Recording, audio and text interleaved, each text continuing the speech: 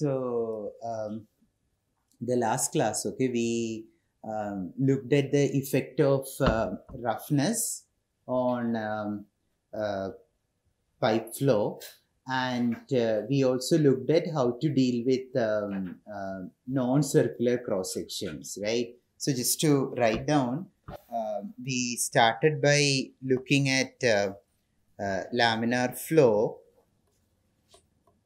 in pipes. Then we realized that that's not always the case. If Reynolds number is sufficiently large, then the flow does not remain laminar. The flow goes to turbulent. And therefore, it was necessary to look at the relation between friction factor and Reynolds number for turbulent flow in pipes. Then we realized that if you're looking at turbulent flow, then the roughness of the pipe can be important. So we looked at roughness. We defined a roughness factor. We calculated what is the relationship between friction factor and roughness. And then we sort of generalized our procedure by looking at non-circular pipes. And to apply all the formalism that we derived for circular pipes, we actually defined a hydraulic diameter, and then we said that we would just use the hydraulic diameter to deal with the non-circular pipes. So that has really been the course so far. So we defined a hydraulic diameter. So is that all that we need if you want to talk about a pipe design in a practical case? So do we know everything now, how to select a pump for a given application? Is there something that you think is missing?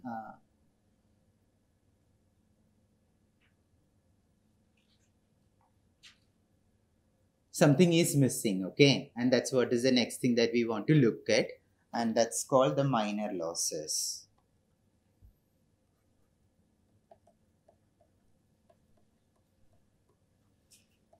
So the Minnor losses, okay, is pressure drop that can happen that we have not accounted for yet.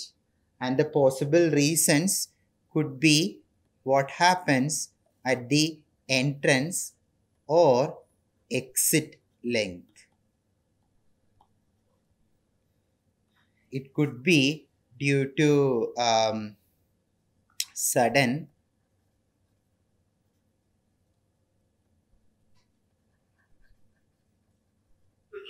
expansion or contractions. You could have bends, elbows, fittings, and so on. You could have valves, open or partially open. You could have a gradual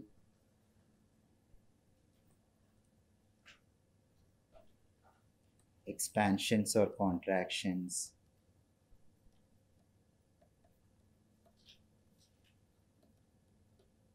So when you think about a general pipe, okay, system where you're pumping fluid from one place to another, many of these things could come, okay, and all of them can contribute to additional pressure drop. So we also need to know what those losses are.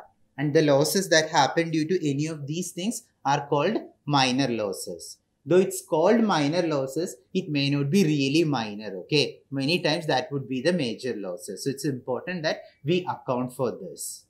So that we need to just look at some of these situations and then see what is the way in which we can really attack it. So the first thing that we would look at, entrance and exit length. Entrance length is the only thing that I'll talk about.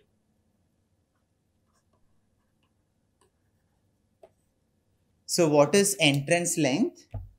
So when we started our class, you may remember that we talked about pipe and a fluid that's coming in with a uniform velocity. and as soon as the fluid touches the wall, the fluid will get slowed down, and then it will take some length before it will reach the fully developed flow, right? And the length that is required to reach the fully developed flow is called the entrance length, right? So, and all our analysis so far has been assuming that the fluid flow is fully developed.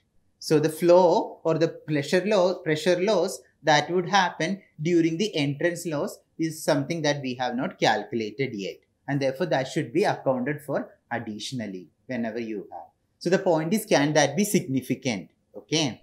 So let's see what are the typical entrance lengths that you will have. Okay, there is no real theory, but there are correlations which one could use.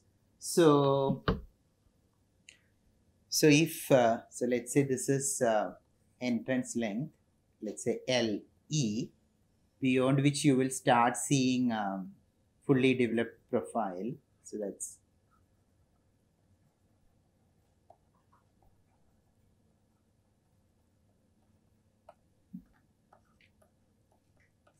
LE by R, where R is the radius of the pipe, is given by 0.49 plus 0.11 Reynolds number for laminar flow.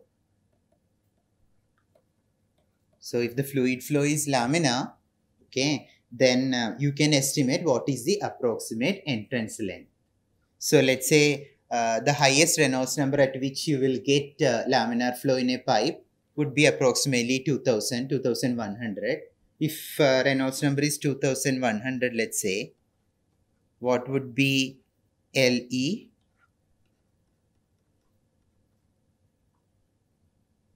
Some 2000 into 0.11 plus 0.49, something like 200 plus, okay, comes out to be 230 R.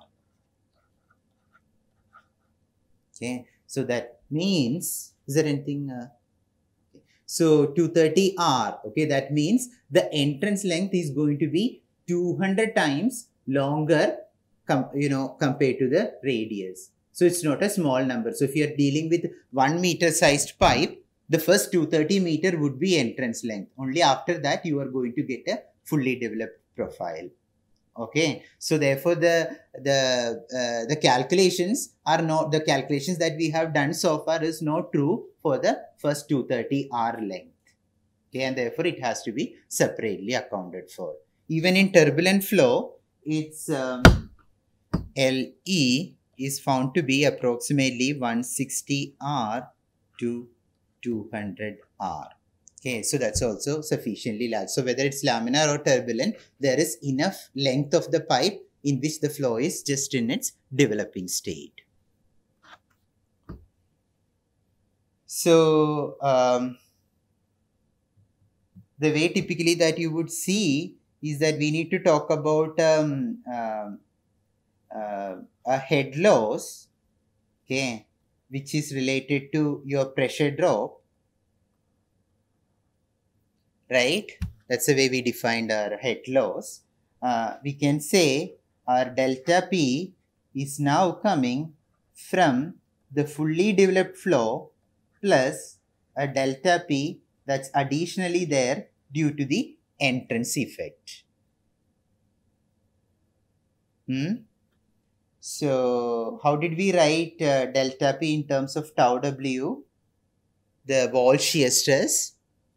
What is the definition of, what is the connection between head loss and wall shear stress?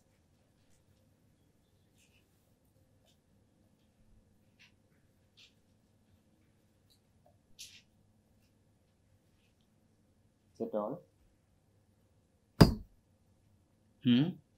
Okay, so therefore it's a good idea to define delta P divided by 2 tau W is delta P FD divided by 2 tau W plus delta P EN divided by 2 tau W.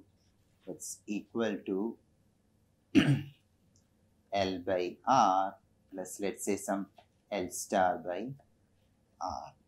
So what I'm just trying to rewrite is that the pressure difference, so the pressure drop, okay, can be really thought about as an extra length. and that extra length is called L star. And what you will find in literature is expressions for L star, which you can use and calculate what is the extra pressure drop that can come from entrance length. Is that okay? So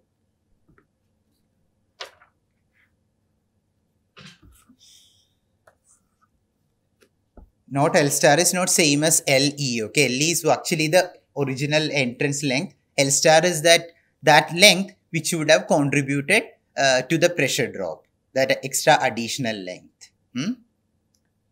L star by R is equal to 0.0709 Reynolds number plus 0.589 for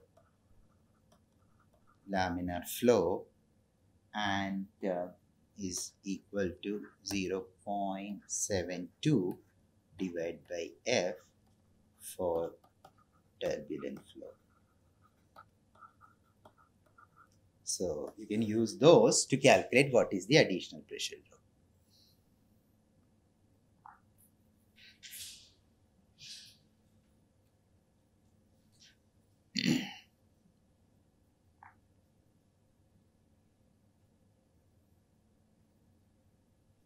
Okay.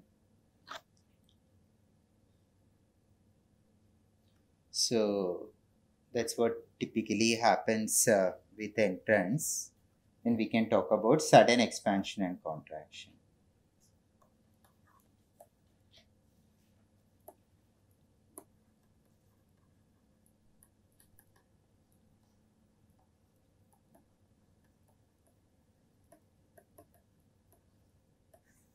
Okay, so it's very common. For example, you were pumping fluid through some pipe, okay, and let's say it needs to be divided or it needs to be connected to a larger pipe. Okay, so it's very usual that the pipe dimensions will immediately change. So you'll see that up to some length you had something, and then suddenly you will connect it to a bigger pipe to which through which the fluid needs to go. Okay, so that's where you have a sudden expansion.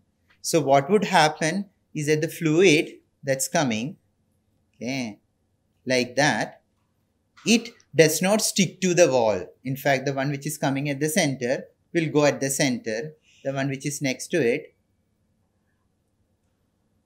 will expand a little bit and go. The one which is next to it will expand more and go. Like that. Okay, so that's what the fluid profile is going to look like. Okay, so the fluid layer that's very close to the wall would expand and then go. So here what happens is that there will be fluid, but those fluids would be just recirculating like that. There will be fluids which are just getting recirculated. The fluid that's coming would expand and occupy the pipe only after a certain length. Okay, so that means that the fluid that's occupying this region, right, the region at the corners are just getting rotated, but they are not moving anywhere. So you are actually losing additional energy because of that, right? You are not getting anything from that. You are having extra energy to just generate those vortices there, and those losses are actually huge. Okay, so therefore sudden expansions will result in additional losses that we haven't captured yet from our friction factor calculation. So we need a way of calculating friction factor associated with this sudden expansion. So similarly, this similar thing could happen in case of a sudden contraction. So if you have a pipe with a large cross section and is suddenly changing to a small cross section, the fluid that's coming would start actually, so the one at the center would go, the one would actually contract a little bit before it's expanding. Something like that.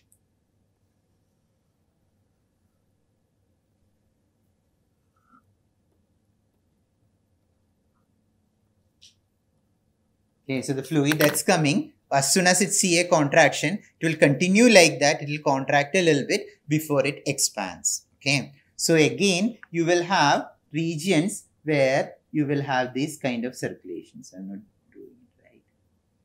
Okay, so these are called flow separated regions, and we will see the reason why that happens later. But those regions are again created. Okay, so these losses are again something that we have not considered. So therefore, there can be expansion losses, there can be contraction losses whenever the cross section changes, which needs to be accounted for in addition to the non losses. So really, whenever originally, for example, if you look at laminar flow, where is the friction really coming from? The friction was coming from the walls, right? That's what we accounted for. Now, here, the additional friction is coming because either the magnitude of velocity changes or the direction of velocity changes. Actually, both change here, right? The magnitude and the direction, both of them change. So, if you look at two consecutive fluid elements, their velocities might be different, both in direction and in magnitude. That means that they are going to experience extra friction. Okay, so it's really that extra friction that's resulting in additional losses, which was not the case when we had a uniform pipe. The only way in which the velocity is changing is when you are going perpendicular to the flat plate or perpendicular to the pipe cross section. So that's the only way friction was exhibiting. If you're going along the pipe, there was no difference in the velocity of fluid elements, and therefore no friction. But now that's not the case. Here, any two consecutive elements you are looking at, there is going to be difference in the velocity. And if two things are moving with a relative velocity, you would expect that there is going to be friction acting between them. Okay, so therefore, whenever there is a change in the magnitude or direction of velocity, you would expect that there is going to be additional losses in addition to the circulations that we have already talked about. So there are like two different contributions really. One is because of the change in the magnitude and direction of the velocity, and second is because the flow is separated, like near the corners or near the one which I have drawn here. So these are various contributions that are going to give additional pressure drops and are going to be something major also. So again, one can't really do any calculations and figure out these things. Okay, it's very difficult to do it. So typically one goes with again correlations. And often you would write that you will talk about head loss, let's say minor head loss.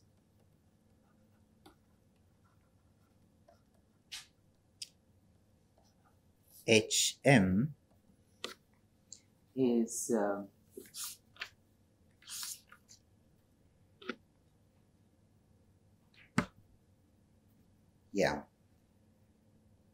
is the pressure drop.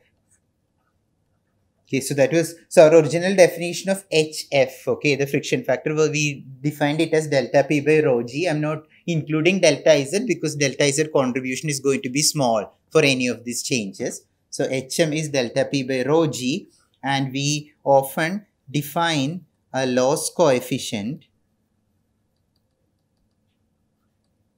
Km as HM divided by V square by 2G.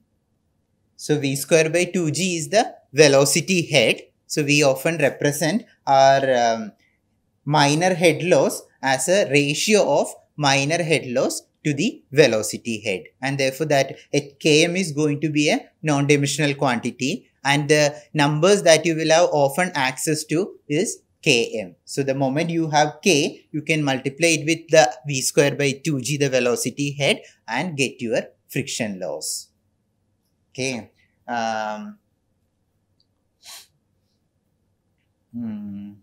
Yeah, so this is loss coefficient, that's velocity head.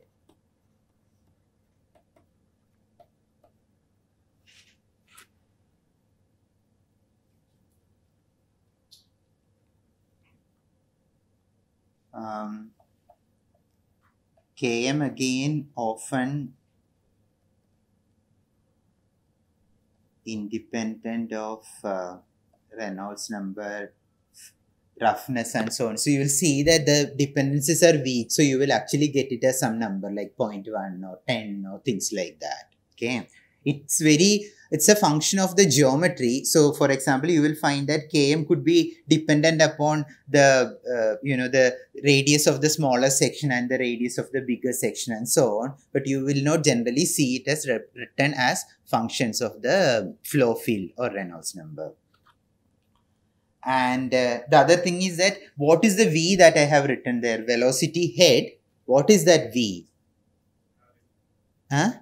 Average velocity, but average velocity where? So there's a convention involved, and that convention is that the average velocity in the smaller pipe. Okay, so that's what typically one should use. So in the expansion, it will be the inlet average velocity. In the contraction, it will be the outlet average velocity. So that V associated is that in the narrower channel.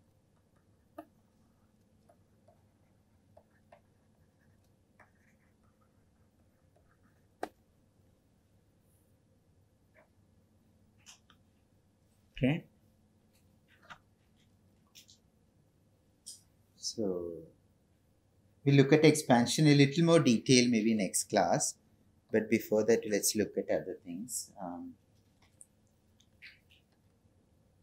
Bends, elbows, bend. Why would, let's say a bend in the pipe or an elbow that you will collect, for example, you need to take the pipe like this and then take a corner and go. Why would that cause additional losses?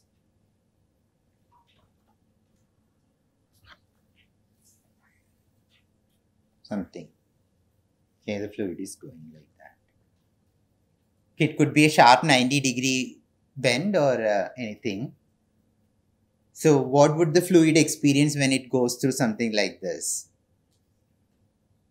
The additional force that it would experience would be centrifugal force. Okay. So in addition to the fluid that's going to go like that, because the fluid experiences centrifugal force, it will start exhibiting additional flows. Okay. We have actually seen one example when we did the Taylor-Cubitt flow, where we had flow between two parallel plates and two concentric cylinders, and one of the cylinder was rotating, and we saw that when the Reynolds number was really small, it was only like this, but as it was increasing, additional flow fields develop. Okay. So similarly, what happens is that even though the flow field is the primary flow, okay, is along the bend, it will develop a secondary flow.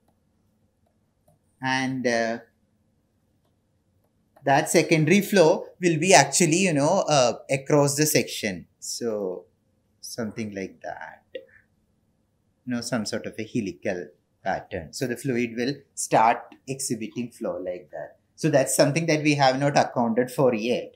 Okay. So that gives rise to additional losses, friction losses. Yeah. Also, depending upon how strong this bend is, you could have again flow circulation. So maybe I should draw another one.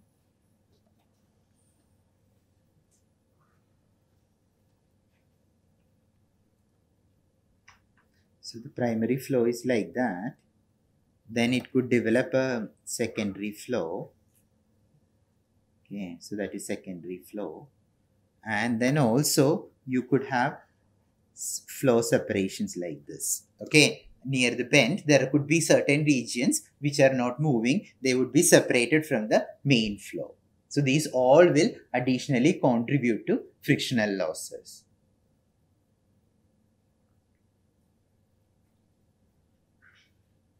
And therefore, you need to take care of, when you design something, you need to know, therefore, if you are actually giving a bend, you should think about what is the loss. So again, you will define a loss coefficient. Okay. You have to find out what is the loss coefficient for a 90-degree bend or for a smooth bend, and then add that to the total frictional losses. So you might want to, for example, think about, okay, I will just avoid having all the, bends at all. I will try to give as smooth as possible so that you can reduce the frictional losses.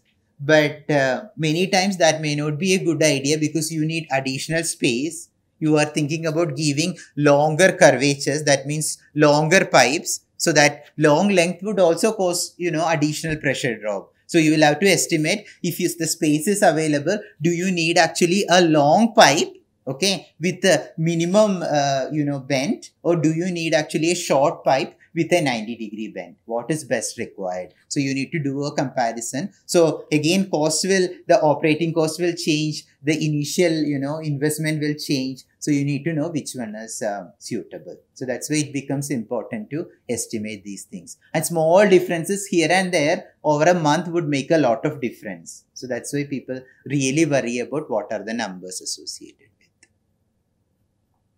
Any questions?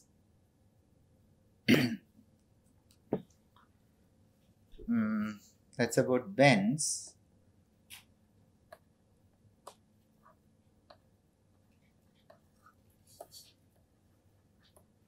Valves you must already be you all submitted the assignment. No, I have not looked at it yet. So you must have dealt with different kinds of valves, right? What all valves did you write about?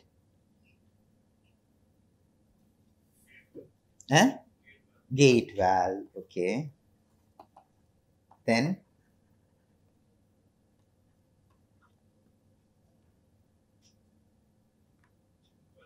check valve. Then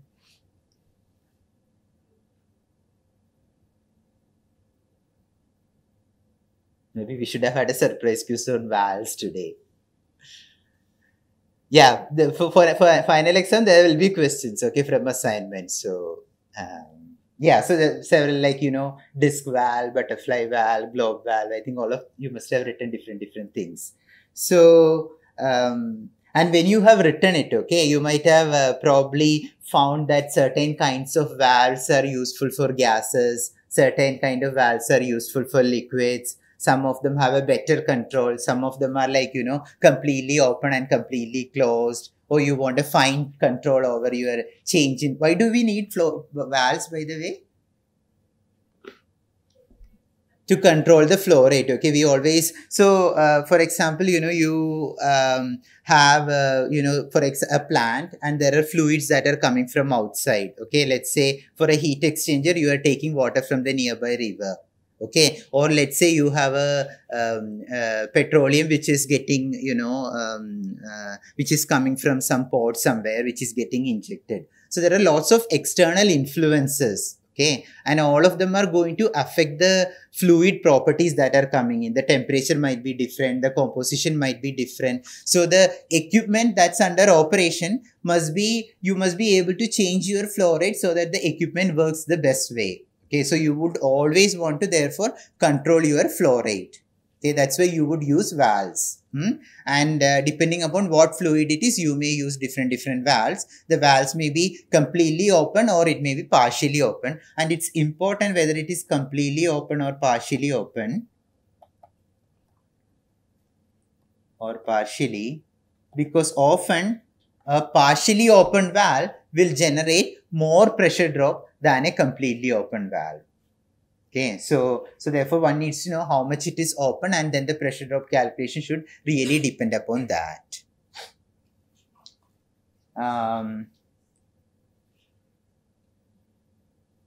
Yeah, and the valves, again the frictional losses are coming because of its complicated geometry. Okay, so you must have seen all sort of complicated geometries associated with, for example, a globe valve and so on, or a butterfly valve. Okay, there will be, the geometry is complicated, the velocity is changing quite dramatically in the valve, both magnitude and direction. There could again be regions of separation. So all of them will contribute additional losses. And all of them will be calculated based on the loss coefficient that you get. The loss coefficient is the way we defined for our sudden expansion or contraction. We defined a loss coefficient. Similarly, when you buy a valve from the manufacturer, you will get what is the loss coefficient. Or in other words, you should ask them about it. They would have done an experiment and would have calculated. So you get those numbers and use it in your design. That's the way you should go ahead. those numbers may not be so accurate, and therefore you should give always some margin. Okay, so typically the error could be as large as 50% in those numbers, because it depends a lot on, the flow conditions. So it might be very different. The way the manufacturer would have calculated the loss coefficient, the conditions may be very different from your operating conditions. So you should worry about those details. But typically there are some guidelines would be available which you can take for granted and do the first calculation. So valves and gradual expansions and contractions.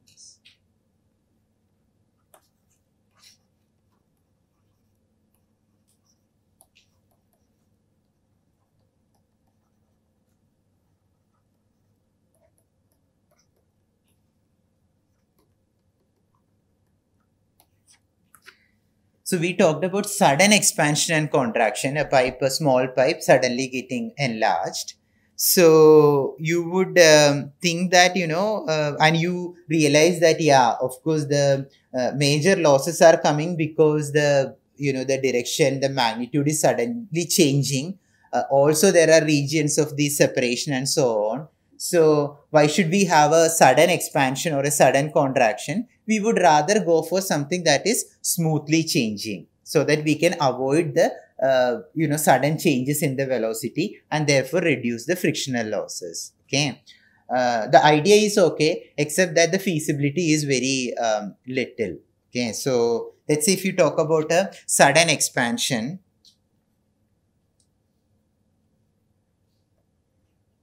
Sorry, it's not sudden expansion, a gradual expansion.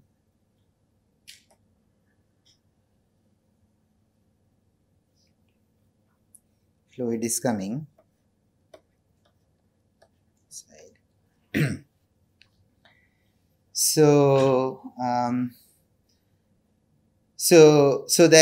Because it's an expansion, okay, the velocity downstream would be smaller or bigger. You have an increased area, so the velocity is going to be smaller, or in other words, the velocity head goes down. Okay, and we have seen the energy equation. No, the energy equation was what? There is a pressure head, plus there is a contribution that will come from the elevation. Then there is a velocity head, and these three basically balance, or you could have a friction. Right? These are the four contributions that would have come up in your energy equation. Now we are talking about something, let's say we don't care about the elevation change. Okay. So you could have a pressure head and a velocity head. So if the velocity comes down, that can get converted into a pressure head. That's what Bernoulli's equation really says, right? Velocity decreases, the pressure increases. So what happens is that if you have an expansion, much of the kinetic energy can actually get converted into a pressure form. Okay, it becomes pressure head. But the difference here is that if you look at the fluid that's coming in, the velocity profile is going to be that, right? The velocity at the center is large. The velocity near the wall is small. So let's draw two streamlines. Maybe one is that and one is very close. Okay, so let's call this A.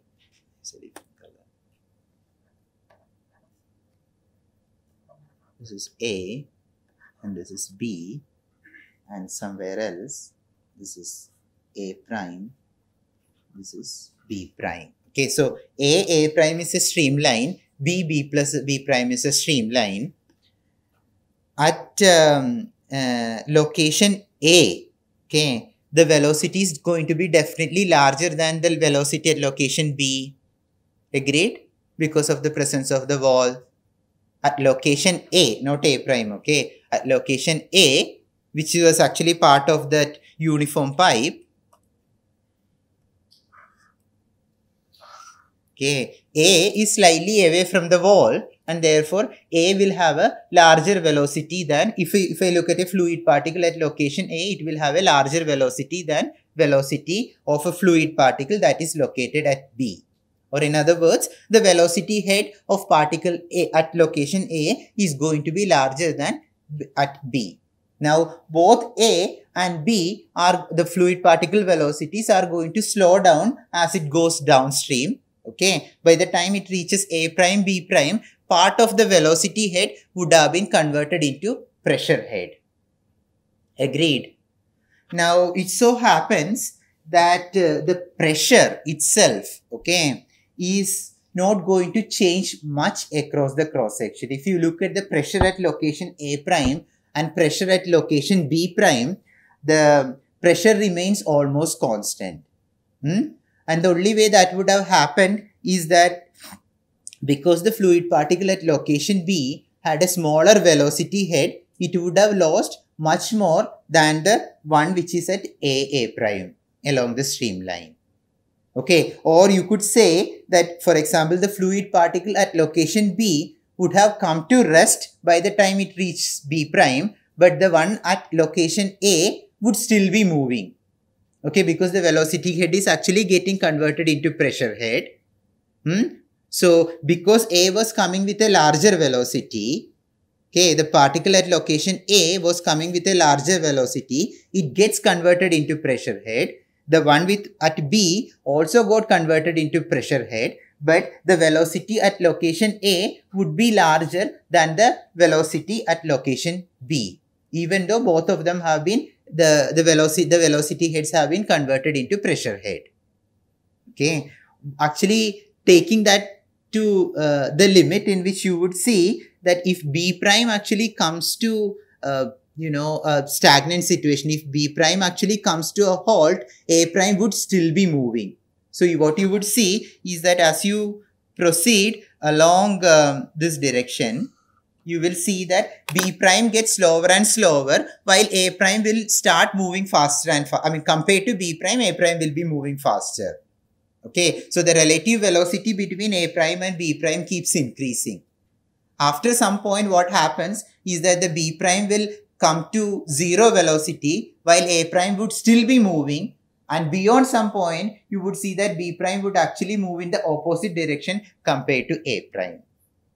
Now whatever I said just now, we will see how the equations predict that maybe when we do the boundary layer. For the time being, let's just get this fact that therefore there can be a region where the fluid will actually start flowing in the opposite direction even though the main flow is in a different direction. So along the center, the fluid would be actually flowing from left to right, but near the wall, the flow could be in the opposite direction. Okay, so that's coming because of this differences in which how much velocity head is getting converted into pressure head. So the numbers, let's say, we'll see later. So what happens is that because of that, the fluid, so even though outside this layer, the fluid is in one direction, inside the fluid could actually start going in the opposite direction. Okay, so that's what you really call as flow separation. So whenever I drew flow separation there, here, in all these cases, this is what is happening. Okay, even though you have a major flow, a primary flow, there could be a flow separation which would be in an opposite direction and can result in much more pressure drop. Okay, so even though you would want to change your sudden expansion or a sudden contraction, there could still be regions where this flow separation can occur. And it turns out that if you want to really stop flow separation, the angle of divergence that you need is less than 7 degrees. So if it's less than 7 degrees, you will be able to reduce the that separation, but otherwise it's difficult to stop the separation. That means if you want to get rid of a sudden expansion, you should think about an expansion which is having a 7 degree. That means that expansion would be over a very large length because the angle is really small where you can stop separation. Okay, so if you want to replace a sudden expansion with a gradual expansion, your pipe should be really from, the expansion should be happening over a really long length. Now that becomes a problem because you want to get a pipe which is slowly changing in its cross section over a large length. That's going to be really a custom made thing that you are asking for. Okay, and you need to also plan how to, space it out and so on. So other costs will actually become important, and material costs will also go up. Okay, so therefore it's also not always a good idea to replace a sudden expansion with a gradual expansion unless it's really gonna help us. So therefore you would want to again compare whether you want sudden expansion or a gradual expansion when you are designing something. Okay, so it's all due to the fluid that gets separated. So these regions where the reverse flow happens is called flow separation. Okay, it's separated from the main flow, and that flow separation is a reason for additional losses. So when you install something, the thing that you would look for is to not have any flow separation. Don't worry if you did not get the idea of why it happens. We'll learn about it in detail when we do the boundary layer theory. So let's look at a situation. Fluid is coming in a larger pipe. Then it got contracted. And let's say you have some valve.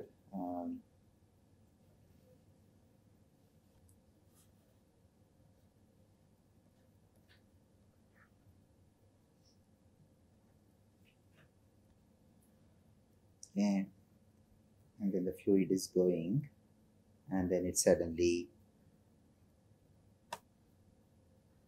expands.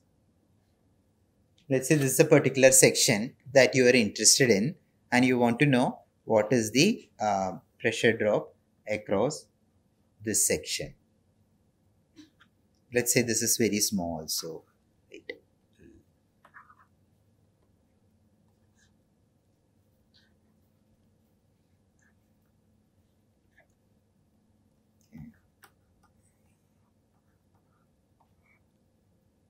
Some valve is there, so something is coming here, fluid, and going out. So if you did not have that valve and if you did not have that expansion and contraction, you would have just written down your usual loss, which we called as the friction loss HF, as F times L by D times V square by 2G, right? Where we relate now F with the Reynolds number. So you would calculate it. So remember, this diameter is that diameter. This length is the length of the small pipe. V is the average velocity in the small pipe. Now you have got an expansion, you have got a contraction, and you have a valve. So you need to add 3 minor losses to this expression. So your total loss, HT, let's say we can write it as HF plus HM. The friction loss that's coming from the fully developed part of the flow plus additional minor losses. And HF, you will write it as F into L by D into V square by 2G. And minor losses could be many of them. So you have a minor loss that's going to come from the contraction, which you will write, contraction, which you can write as Kc into V square by 2G. Remember how we defined our loss coefficient? We defined our loss coefficient as the minor loss divided by the velocity head. So the loss coefficient times the velocity head is going to give you the minor loss. So Kc, which is the contraction. So I have the C subscript is for contraction. Kc into V square plus 2G plus there's a valve. So let's say Kv into V square by 2G plus there's an expansion Ke into V square by 2G. So that's the total pressure drop or the total head loss, which is equal to delta P by rho G. So you know the pressure drop. If you like, you can write it as V square by 2G into FL by D plus sum of all minor losses.